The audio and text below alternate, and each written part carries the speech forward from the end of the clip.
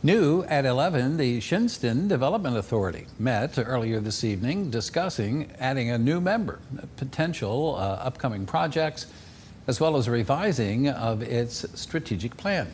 Now, during the meeting, the board discussed appointing a new member of the Shinnston Development Authority and encouraged anyone interested to attend their meetings. Also, members discussed several downtown projects and ideas for future development projects. We want to get some signage for our bike trail that we have to point people in the right direction. We want to start a Shinnston business organization to get them familiar with what's available to them. We want to offer business counseling for some of the businesses.